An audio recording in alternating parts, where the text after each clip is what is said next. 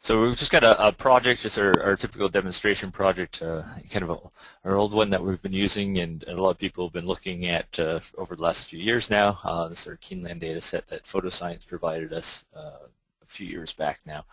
So what I want to start with is just kind of review how we get into TerraScan, or how you traditionally get into TerraScan and interact with GeoCue. So just very quickly go just to remind and show users, typically you're going to go grab your tiles of working sets that you're saying, hey, I'm probably going to go in and do the classification or whatever I'm going to do, and I'm going to spend the day in doing this group of data.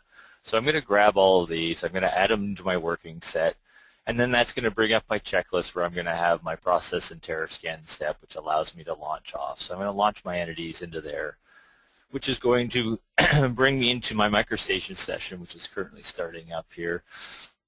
So nothing's really changed on this side other than we have fixed the image loading in V8i, so that any kind of your raster image layers that you've got available, you're able to load those in directly into MicroStation. And so our MicroStation session will start up. You should be seeing MicroStation session sitting on top of here now.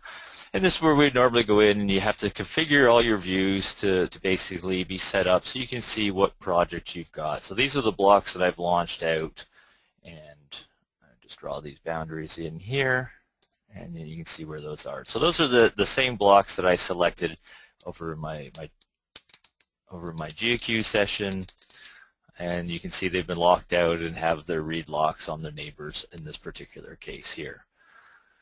So that's how we've typically gone in, and then users are free to work within TerraScan as they normally are going. And during this whole process, GeoCue has taken and is running and recording who's got this open, put the locking mechanisms on it, and is recording the start time, and will record an eventual end time. Right?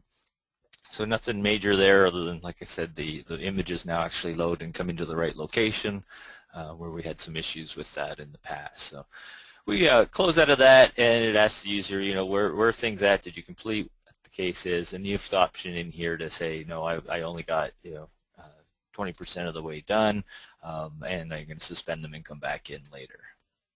And that marks my step, and it records the history in here. So that's been the typical usage that users have been doing. A lot of users are grabbing, the number of blocks that they can use over the course of a day, and that's recording that in large groups. And when you're doing that, you're seeing that you're getting a duration is a reflection of whatever number of blocks you've opened. So I've opened 14 blocks, and as a result, I was in each block for approximately 6 seconds, because that was the time span that I had completely divided by the 14 blocks that I was in.